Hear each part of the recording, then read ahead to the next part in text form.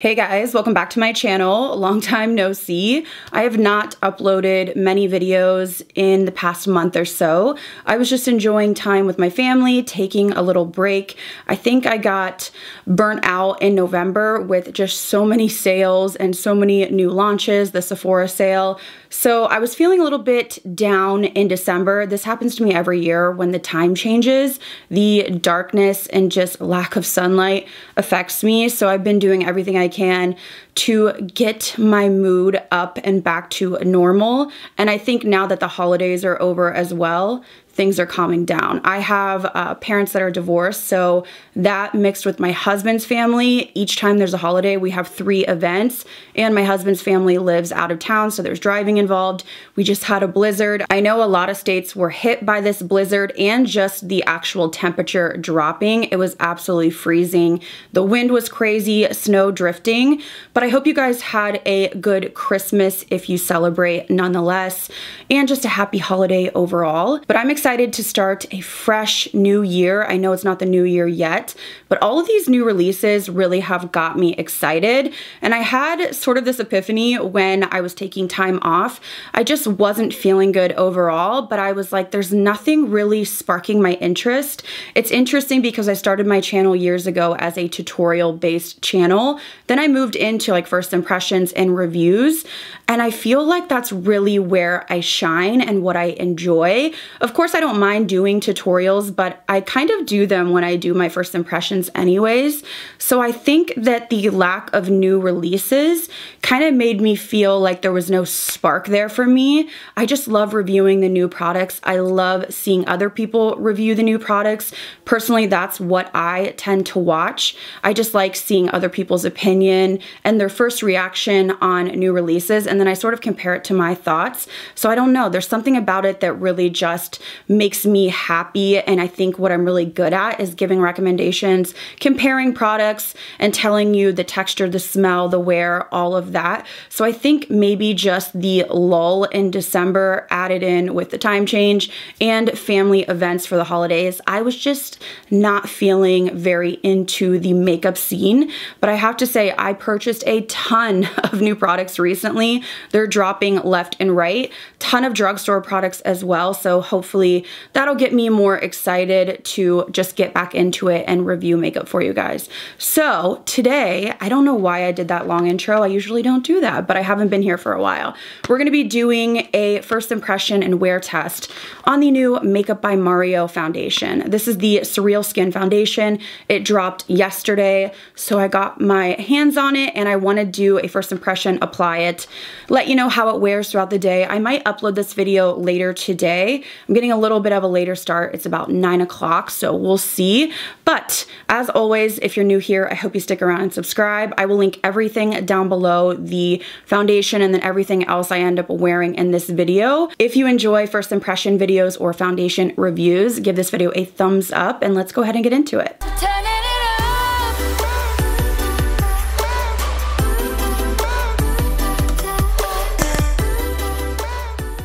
So before we get into the demo, let's talk about the claims, the price, and all of the information. So this is the Makeup by Mario Surreal Skin Liquid Foundation. This retails for $42. There are 30 shades to choose from, and they describe this as a natural finish, hydrating, medium coverage, and long wearing. It says a breathable, luminous foundation that effortlessly builds and blends to illuminate the complexion with customizable, long wearing coverage. It does also say this formula works with powders or creams while staying true to its original color.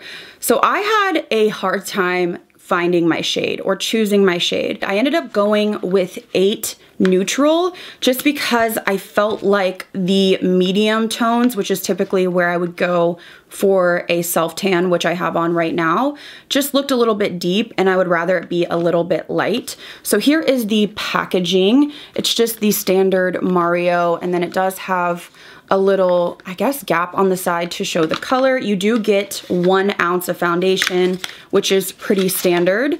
And then the actual bottle is really nice and weighted, but very simple as well. Now, something I noticed immediately is that there's like little glitter glimmer illuminating particles in this foundation, which I don't know, that's not something I see often, but you can very clearly see it. So I'm interested to see if I will notice this on my actual face. So let's go ahead and swatch this shade. It does have a pump, so I feel like this shade is gonna work pretty well. Might be just a smidge light for my fresh tan. I don't notice a scent other than just the product, and it looks like it has a pretty good coverage as well. Okay, so now that we've gone over all the information, I want to start on the demo. I usually go in with my primer of choice. I always use a smoothing primer on my pore area, but I want to start possibly doing that on half of my face to really see what the foundation can do on its own. So I'm going to go in with my Glowish Blur Jam from Huda Beauty. This is my favorite. And I already did put moisturizer on my skin. I used my Freck, so I will, of course, link everything down below. But I'm going to use this just on half of my face. I'm curious what I'll notice in terms of like wear or smoothness.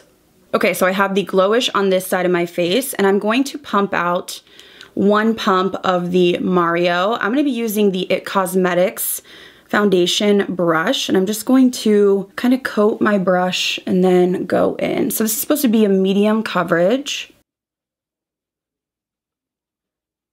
I would agree with that. I would say like a lower medium. This shade is a little bit light for my self-tan, but I just didn't want to go too deep. So far I feel like definitely seeing a glow to this. Not crazy illuminating, let's say like the Charlotte Tilbury. And it does have a little bit of a thickness to it, meaning that it doesn't spread super easily, but it doesn't feel heavy, if that makes sense. Like it feels like it has a skincare aspect to it, but it doesn't feel thick or heavy, which I really don't like just because I have combo oily skin. Okay, so on the other side, I'm gonna use a beauty blender with another fresh pump. And I wanna see if the coverage is any different. Also, we didn't apply a smoothing primer on this side.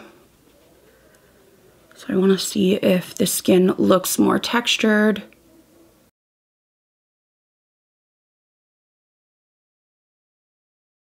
Okay, so this is what the Makeup by Mario foundation looks like applied to both sides of my face. I'm definitely seeing a little bit of that illumination, not necessarily like glitter specks on my skin, but there is sort of this illumination to the foundation that's not just like dew or emollients. It actually does look almost like I applied a little bit of the Charlotte Tilbury Hollywood Flawless Filter, but with way more coverage, if that makes sense.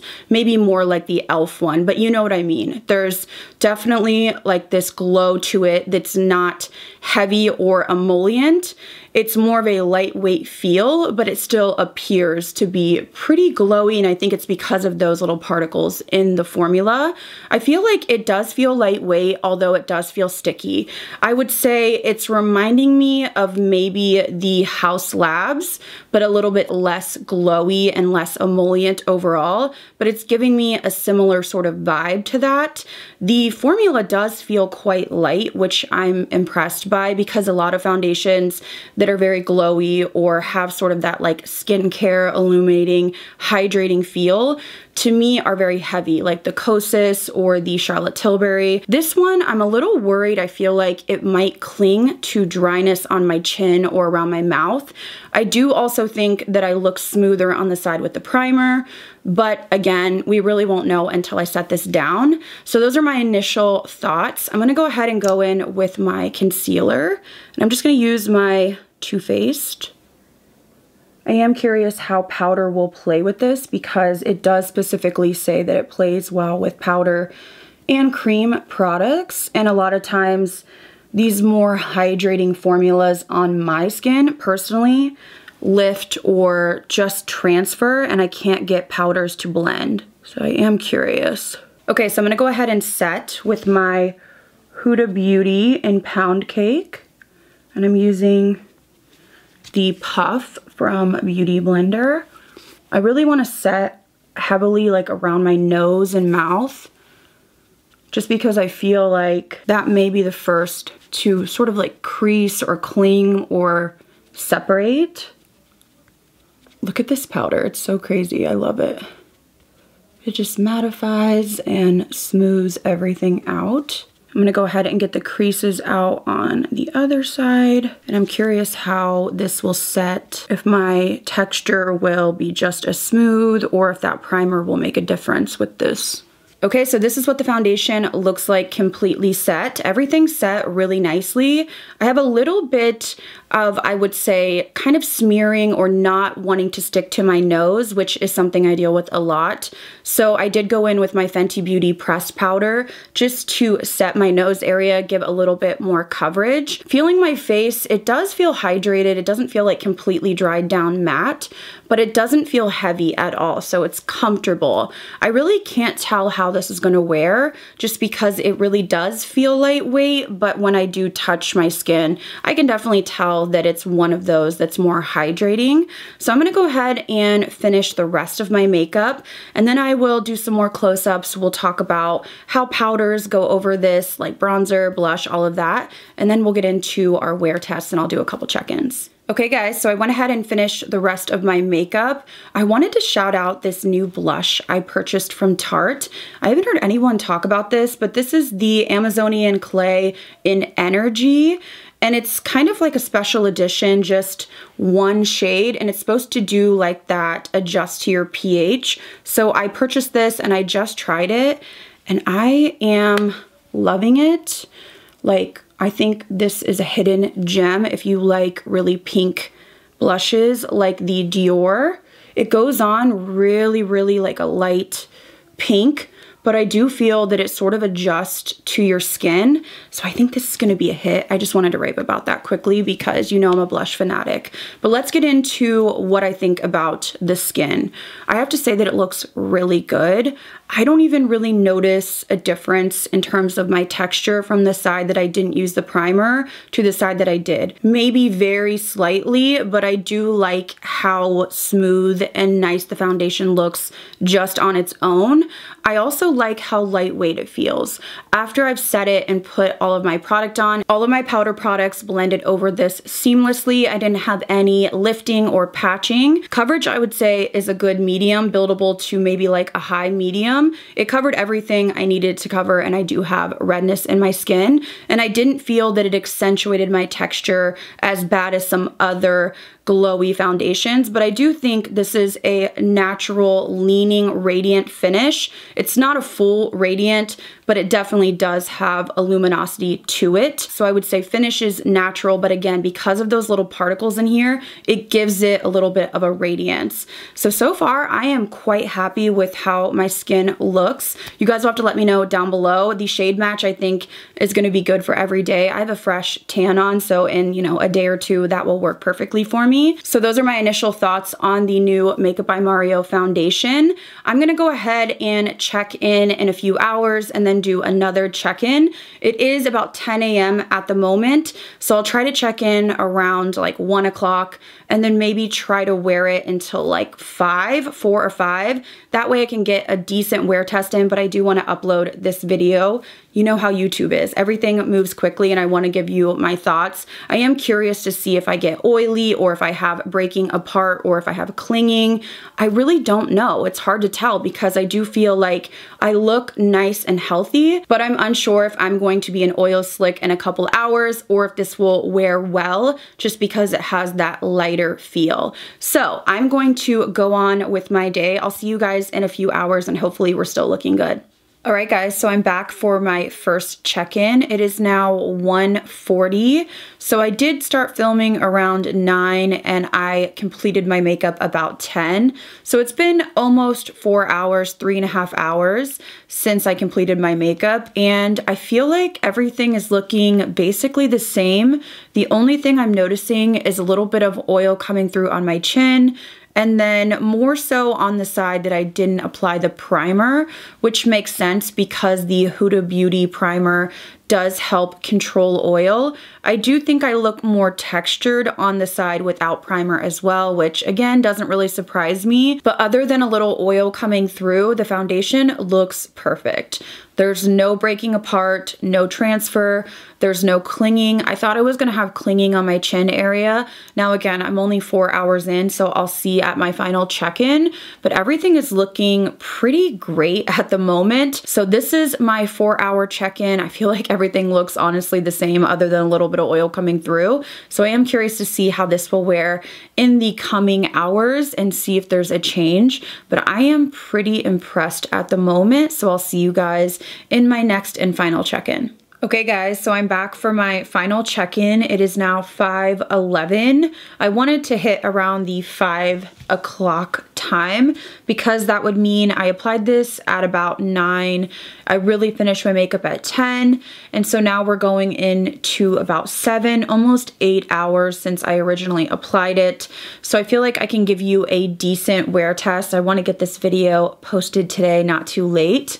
But here are my thoughts. Very similar to what I said in my last check-in. I definitely think that the primer I'm wearing is helping with longevity and keeping oils at bay, keeping my skin looking smooth. I am seeing more wear on the side that I did not apply a primer. So I do want to try to do that moving forward, half and half, just so I can show you guys the difference. I am noticing my textures just looking more enhanced on the side without primer, and then a little bit of wear on my jawline area, probably from just like resting my hands. I was editing this video, so it could be just, you know, resting my chin on my hand.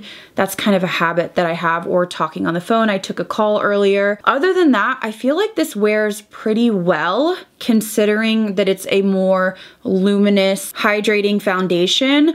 I am curious, just because I see quite a bit of a difference, what this foundation would be capable of with my primer, and then also a really good setting spray like the Charlotte Tilbury or something like that. So I don't want to rule this out for those of you that have combo oily skin. I think it just may need to be paired with a mattifying primer, really setting it heavily, and then going in with a setting spray to lock it in. I do like that it feels lightweight. It doesn't feel heavy like I wanted to take it off all day, and I feel that with a lot of these really hydrating foundations. So I'd love to know your thoughts down below on how this wore. I will continue to test this foundation out with different primers and different setting sprays and let you guys know my updated thoughts. I'll probably throw it in a couple other trying new makeup videos because I have a ton of other stuff to try, but I think the color match I got was really great, and overall I like it more than I thought I would. I really thought that I was just going to have a horrible experience, but I really like the way my skin is looking, specifically on this side. And I know a lot of you already have this foundation or you ordered it, so I would love to know your feedback so far, if it's working for you or if you're not liking it. And if you have similar skin to me and it's not working for you, highly recommend using one of the primers that I have recommended, like the Hourglass would be great because it has oil control, or the Glowish from Huda Beauty. So I will link this down below, as well as everything else that I'm wearing, in my description box. I'm super happy to be back to filming. It feels so good. Feel like my mind is, you know, cleared, and I feel ready and energized and just excited to play with new makeup and just chat with you guys. So I have a lot of new makeup videos coming, drugstore and high-end. I'm waiting on a couple packages to come in as usual, but if there's anything new you want me to review, let me know in the comments down below. As always, I appreciate you guys taking the time to watch my videos, and thank you for allowing me to take a break and just regroup. I appreciate you guys so much. So if you liked this video, feel free to give it a thumbs up. I really appreciate it. And if you're new here, I hope you stick around and subscribe. Thank you guys again so much for watching. I'll see you in the next video.